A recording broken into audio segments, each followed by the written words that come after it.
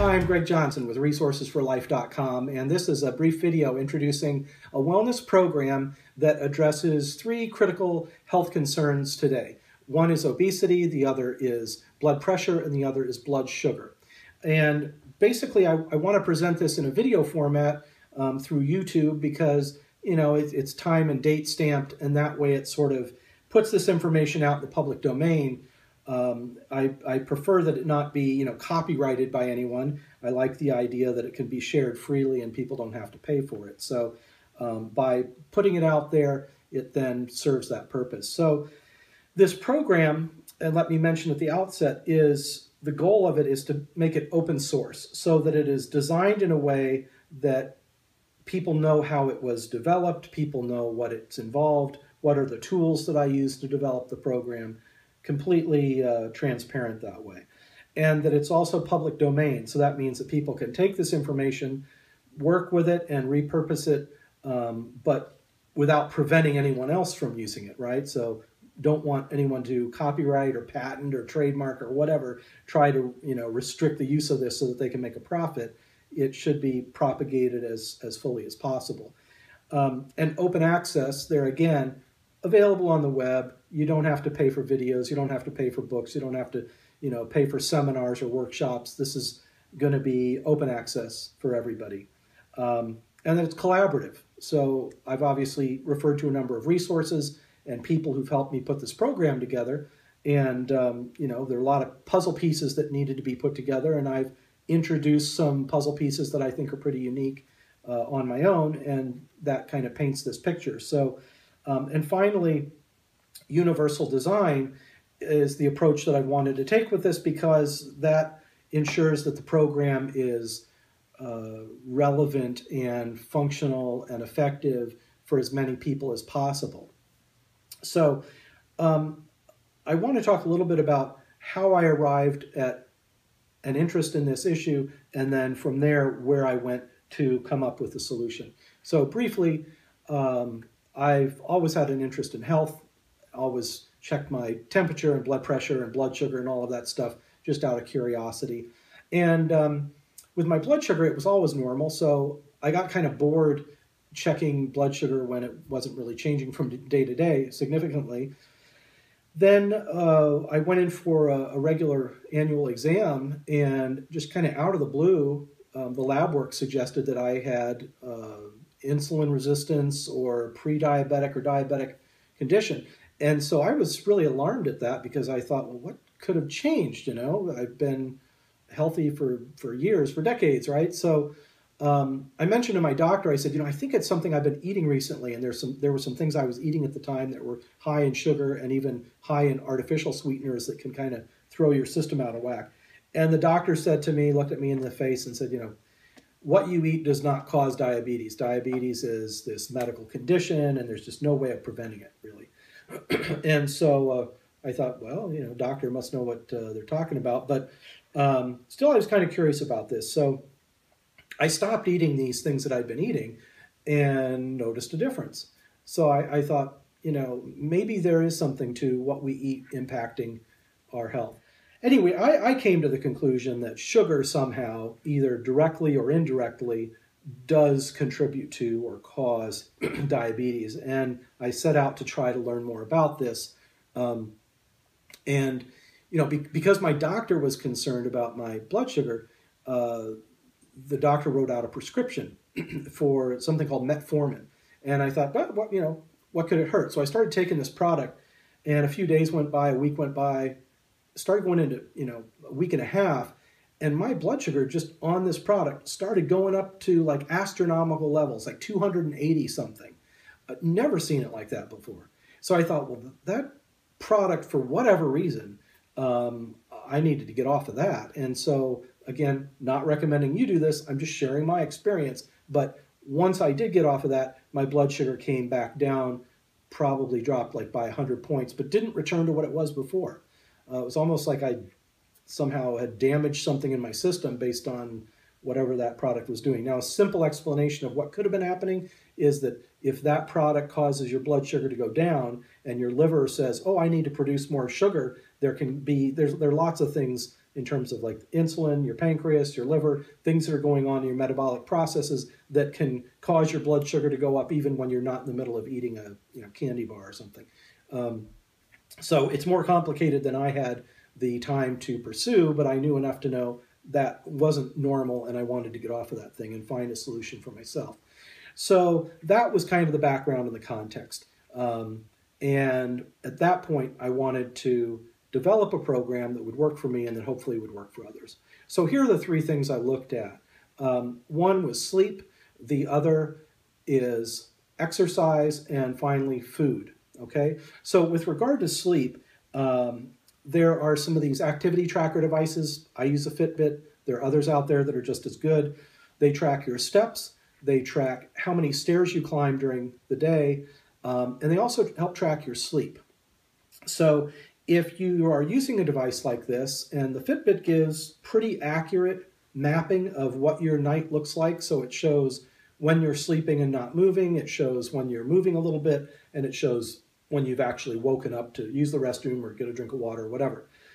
So you can start with a really good picture of what your sleep quality is, and then start introducing and removing things from your sleep environment.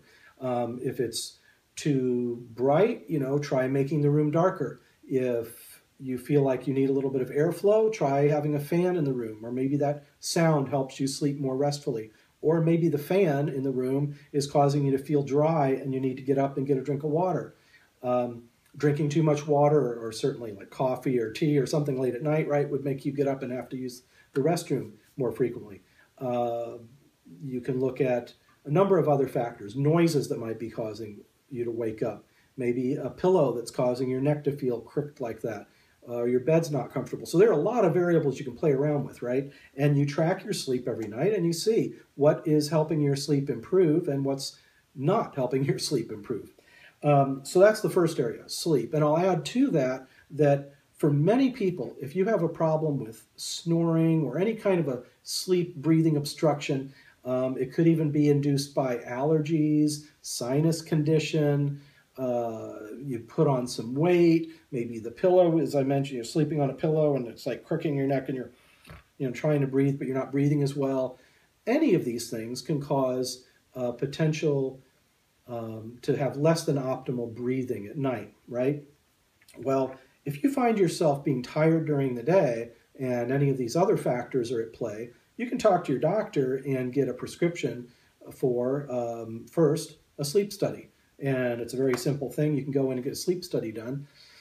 And certainly, if you feel like your condition may be changing, well, you may want to go in at a time when you've been eating some of those foods that are causing you to get sinus problems, or if there's allergies or pollen season is high or whatever. You have the test done at those times when you're most likely to have an issue.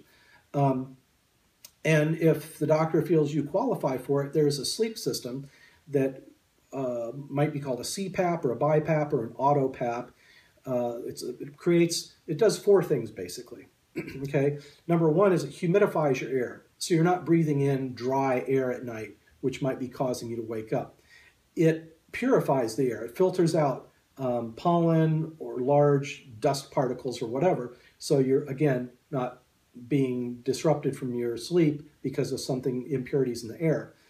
Humidity and cleaning air. And then third, it creates heat. So if it's cold or whatever, it's conditioning the air that you breathe. So it's doing those three things. Plus, if you're snoring, particularly with the system that's called an AutoPAP, it can create pressure as needed on demand if you start to snore. If you need a little bit more airway to be breathing, it can do that for you. There's a system from a company called ResMed, R-E-S-M-E-D. It's their version 10 of this system that I'm talking about. It connects not through wireless, it connects through mobile phone to the cloud, and it uploads all your data, okay, from a night's sleep, just like the Fitbit does. The Fitbit collects all that data, uploads it to the cloud through your phone. But what this ResMed device does then is every single breath you take, that maps out to your full night's sleep. It tells you how much time you slept and what the quality of sleep was. So between a Fitbit device and one of these AutoPAP machines, you're going to have a really clear picture of your sleep quality, and you're going to have a really clear then data set of data to know when you're improving it and when it's getting worse. So anyway, sleep is essential to your mood during the day, your energy level, your metabolic processes. Sleep is a big component to weight loss and to blood sugar control and regulation, and also to blood pressure. Okay, so that's the first component I looked at. And basically, what I did for myself was, I can't say that I have the answer because your solution is going to be different than mine. But my answer was the fan was causing a problem. I actually have moved. Where I lived before, it was across from a police station, a fire department, a nightclub, and there were regular, gang fights outside pretty much every other day. Plus, people were fighting in the apartment complex. So it's kind of the worst of all situations. But by getting into a quiet environment, optimal for sleep, I was able to improve that.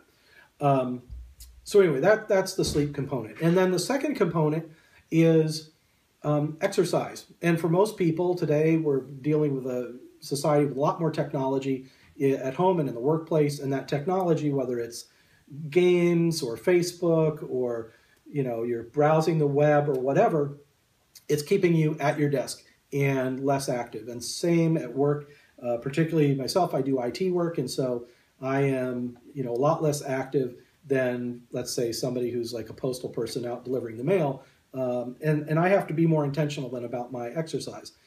What I used to do was work out for 2 hours a day and run a 5K run every day. Well, that's not really practical for most people, and it wasn't practical for me. So what I found, though, is in my situation, and probably is similar to many people, I work in an office where I have 6 flights of stairs that I can climb during the day, and I might do that every hour, every other hour. And if I want, take the elevator down, go up again, so I can get in 12 flights of stairs in just a few minutes.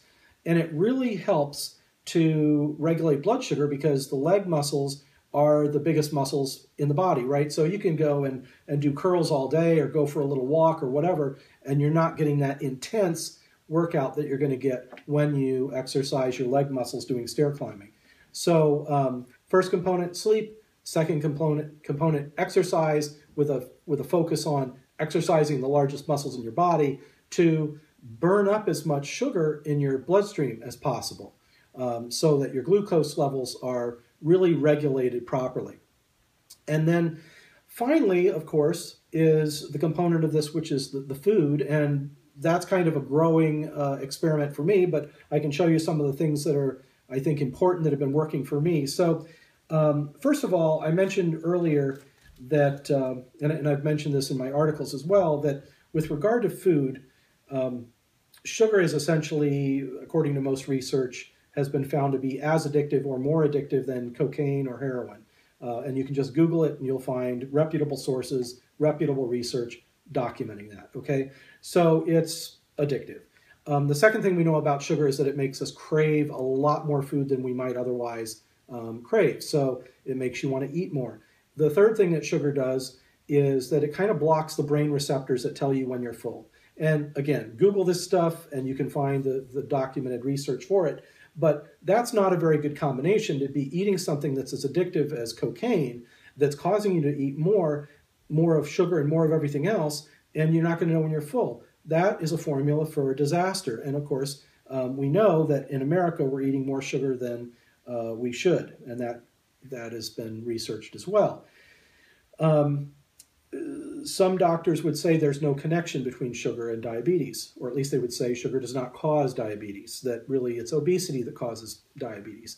And another place where you'll hear that is the Coca-Cola company. They have a statement on their website that says the high sugar content in their drinks does not cause diabetes. They've actually come out and said that. They say that it's really obesity that causes diabetes. Well, I would probably disagree with the Coca-Cola company and with these doctors. But whether sugar is a primary cause or a secondary cause of diabetes, it's playing and it's influencing it, right? It's causing people to become heavier because they're eating too much. And anything that you put into your body whether it's sugar or alcohol or whatever, the organs that have to deal with that thing, if they are overtaxed and overburdened with whatever that thing is, they're going to get burned out. It's just that's how it is, right? So if you're just throwing sugar at your body nonstop, your liver, your pancreas, your whole metabolic process is going to at some point just collapse. And that's, sort of like adrenal failure, and insulin resistance comes into play when you see that happening. So anyway, for me with the diet, what I knew I needed to do was get sugar out of the equation. And my primary source of sugar had been like cafe mochas. You get the chocolate, the coffee, the sugar, and the milk, and you mix it all together. Well, the problem with that is sugar normally is ingested with food, and at least you have a period of time when you can process that. If you're combining caffeine and sugar, it's increasing your blood pressure, it's increasing your heart rate, and it's getting that cycling through your system faster. It's in a liquid form. It's like you might as well be injecting it into your veins. It is the fastest way to get sugar into your system that I know of. And so I wanted to get rid of that sort of high glycemic index source of sugar, completely eliminate that, and switch over to low glycemic index foods, which that diet's been around for 50 years, but enhance that by going with low carb foods. So not only was it low glycemic index, but low carb and virtually no sugar, or 5 grams or less of sugar in whatever foods I might be eating. And by combining these three things, I mentioned sleep, I mentioned the stair climbing, every couple hours, 5 to 10 flights of stairs, and going with a low glycemic index, low carb diet, those three things is what then essentially resulted in my blood sugar going from over 300 down to below 100, as I've written about in these articles. And the way I was able to map all of this out, and I showed one little tool here earlier, is the Fitbit. The way I was able to map out a solution that worked for me, and your solution may be different, right? You're a different person, you have a different workplace, a different home life, etc. You'll have to find your own solution, but I think what I'm sharing will be a lot of help. The way I mapped out my own solution was by taking really close track of my blood sugar, my glucose levels throughout the day, when I wake up in the morning, before meals and after meals, and sometimes after exercise, because I tried a lot of different exercises, and what I realized was stair climbing, at least for me, was a super powerful way to regulate the glucose, okay? Well, to do that, health insurance companies do not pay for these little testers and these little test strips. They simply don't cover the cost. So unless you're diagnosed as being diabetic, and then they will cover the cost of one little test strip, per day. And then if you need insulin, they might pay for a few more of those test strips. So it's a very reactive situation. They're going to wait until you're seriously sick, and then they'll give you some tools. Well, you're going to have to take that in your own hands if you really want to find out how your food, how your sleep, and how your exercise are impacting your glucose levels. A pack of 100 test strips like this used to cost $140. And up until very recently, up until really the time that I started writing about this issue. And CVS Pharmacy came out with a box of 100 for $22. So that was, undercutting all these other companies that were selling them for $100, $120, $140 for a box of 100. They were selling them for $22. That really makes it more accessible for people to go out, get a bunch of test strips, and for $17, $18, get a little test kit. I would recommend using a couple of these. And then you can start testing your glucose levels throughout the day without shelling out a lot of money. And it's going to take a while for the insurance companies to catch up with this. So currently, again, even though it's only 22 cents, they don't want to shell out the money, even though we've given them billions. But I don't want to go down that path. Anyway, point is, you're going to have to probably buy some of these yourself. And then the reason for having two test kits is usually they'll be very accurate. And sometimes when you just put a little prick on your finger with this little device here, and you have the test strip inserted in this little tester. You touch it to the blood, drop of blood, and it gives you a readout, right? And normal is kind of between 80 and 110 or somewhere around in there. Normally that reading will be the same on both meters. That's what it should be. There are variations, your blood sugar is changing throughout the day, and it's not always identical in every little spot on your body. So there will be variations even within the same test, right? So by taking those two readings, if one of them says it's 98 and the other says it's 102, you can be pretty sure of what the reading should be. Sometimes you'll take two readings and one might say 98 and the other will say 140. Well, that means maybe you didn't clean your finger properly or whatever, but that's why you need two testers, is because sometimes those readings will be so far off, you need to know if you're getting an accurate one. And that's why it's really a problem that the health insurance companies only cover one test per day, typically in the morning to get your fasting glucose, because you really don't know what's happening throughout the rest of the day. Some people have a low glucose reading in the morning and it gets higher throughout the day. Other people have a high glucose reading in the morning and it gets lower throughout the day because of activity, and because the body's doing what it's supposed to do to regulate blood sugar. There are a couple of conditions where people have higher blood sugar at night. So that's why it really is important to kind of check that and find out where yours is. Well, for myself, by spending $22 and getting about 100 data points to analyze, I was able to figure out what changes I could make in my sleep, my exercise, and my food to produce these really good results. And what I found was then, I'm going to show you a few foods here, just kind of conclude this video, is instead of typical bread, which would, at least in my experience, cause my blood sugar to skyrocket, I started eating this Ezekiel bread. I just get the original. There are other sprouted grain breads out there. This is just the one I'm familiar with. But having that bread, for whatever reason, seemed to significantly maintain and reduce my glucose levels. So that was really a great find. And another good source of food that it's relatively high in carbs, 25 grams of carbs, 5 grams of sugar, is this, it's called Balela, and this one's from Pita Pal. I get this at Costco. It has chickpeas in there and a bunch of other veggies, black beans, onions, parsley, sun-dried tomatoes, all organic. And I like to combine that with a good organic yogurt. This one is Kelowna Supernatural, but there are others out there. And that combination is quite good. The yogurt's a little bit, as well as this Balela, is kind of vinegary, a little bit tart, and that helps with getting your appetite under control. So the bread, this seaweed product from Costco, you can get, it's like $7 or $8. You can get a huge pack of this stuff. And this is really a good snack food. A whole packet of this would be 5 servings, and 5 servings would be 100 calories. So it's really filling, right? I mean, just one of these packets expands in your stomach, and you're going to feel like you've had a whole meal, and yet you've really just had, 100 calories. So that's a good product to be considering. This is another product, Mary's Gone Crackers, and this I do not know of another alternative for this. They have a variety of flavors, black pepper, this one's jalapeno, there's an original, there's one that's called Super Seed.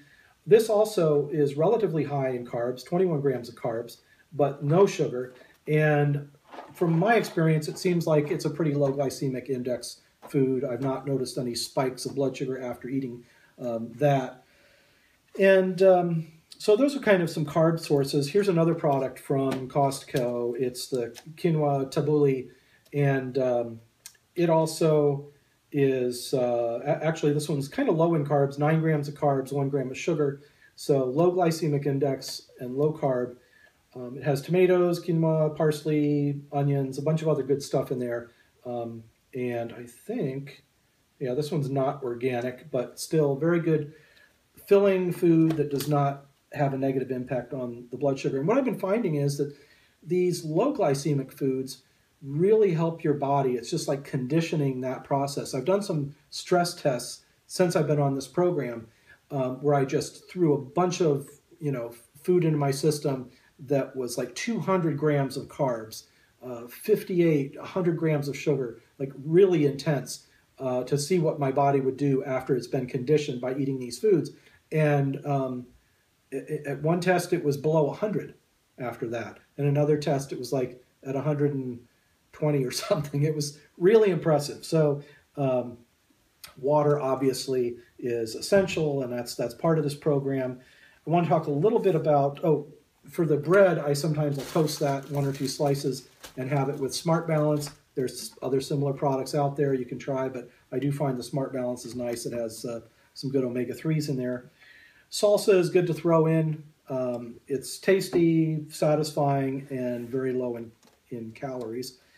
Hummus is another good product. It's higher in calories, right? Because it's here for this one, 70 calories for like 2 tablespoons. Okay, so you're going to get a lot of calories from this, but it's satisfying and does not have any carbs and doesn't have any sugar. Oh, wait a minute. Carbs, 4 grams. Okay, and then but sugar 0. So it depends on the hummus product you use. Cottage cheese, and I've done some videos about this before, so I'll keep this short. And I'll include some links in this video you'll see up here on the right and down below in the YouTube and on the website, so you can find out more about my video on cottage cheese. But basically, here's the thing. If anyone is atrophied at all, either due to a medical condition, if your muscle tone is not what it should be, or due to a dietary situation, like let's say you're a really focused vegan, you're not getting as much protein as you need, or maybe that's just been a goal of yours, you're a long-distance runner or whatever, you don't have the muscle mass and the muscle tone.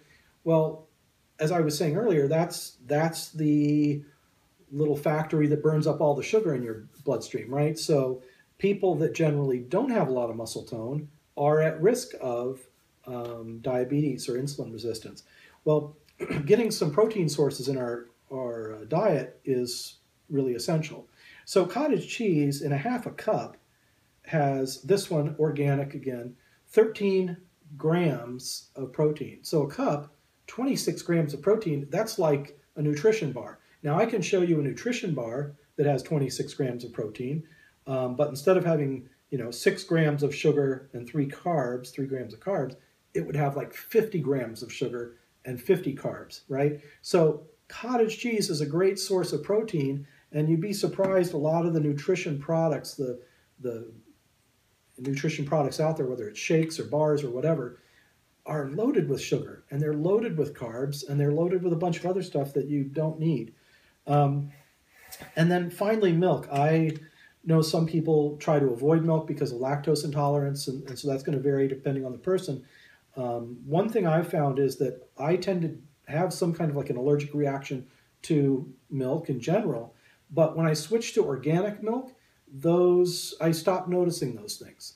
So I've switched to an organic whole milk. This one's the Kelowna Supernatural, but there are probably products out there where you live that are similar. But you might try that. If you've had some trouble with almost like allergic reaction to milk products, try some organic products and see if, maybe it is the long list of additives that they feed those cows, those milk cows, whether it's, the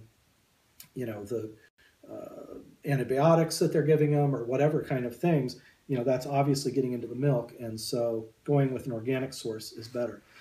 Well, that pretty much covers the 3 main categories of what I wanted to share. And I'm going to be certainly sharing more through videos and through articles, but it was important to get this, again, out on the web to kind of document, time code, time and date stamp this program and keep it flowing forward with the collaborative open source goals that I mentioned earlier. Oh, and just as a conclusion, again, when you just go down the aisles and you're looking for something healthy, this product it's called Good Natured, right?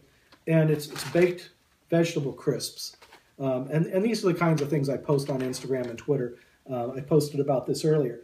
You'd look at the front of this and you see the red pepper and the spinach and the carrots, right? This is nutritious. It's got to be, right? Well, you take a look at the ingredients. This has more sugar in these than carrots, red peppers, garlic, spinach, all those things pictured on the front, onions. There's more sugar than all of that on the ingredients. So you've got to be careful about, grabbing for even like sweetened teas. those things, sometimes they'll have more sugar than a can of Coke, you know? So it's really kind of sad that the products people are turning to for a nutritious alternative are often worse than just the regular foods out there.